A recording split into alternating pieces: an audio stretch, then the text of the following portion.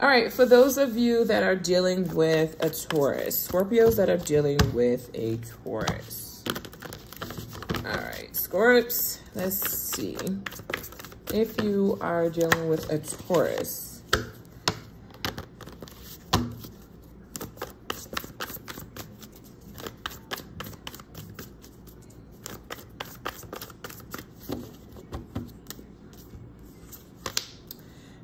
if you're dealing with a Taurus, this Taurus is very attracted to you.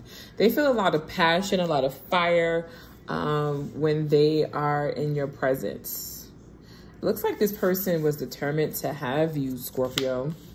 Okay. You guys may do different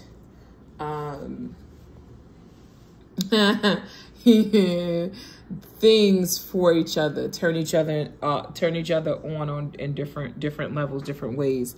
But what I am getting here, Scorpio, is you are the temperance.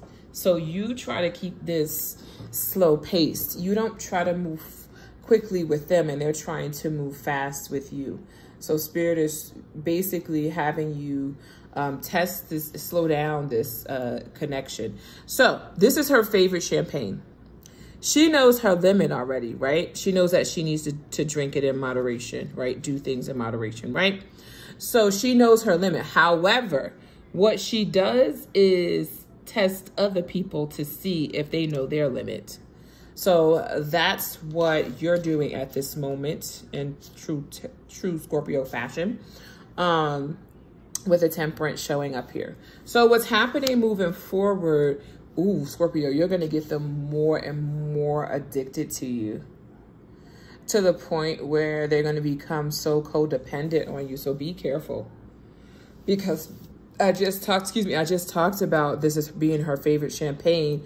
And what do people get addicted to? Alcohol and people.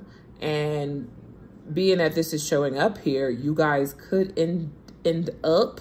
So do things in moderation is the best thing for you, because this person can be obsessing over you. Okay. So you hear how serious my tone got in my voice. So you're going to want to make sure that you are doing things in moderation with this person, because they could end up being very addicted to you. So right now, the Three of Swords is there. You may end up disappointed, or they may be end up disappointed, because this person is seriously desiring you.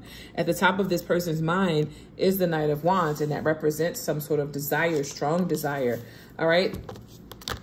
So with you dealing with a Taurus, this Taurus could really be into you. I'm going to keep those cards that fell. So this person could be really, really, really into you, Scorpio. Look, Taurus energy here.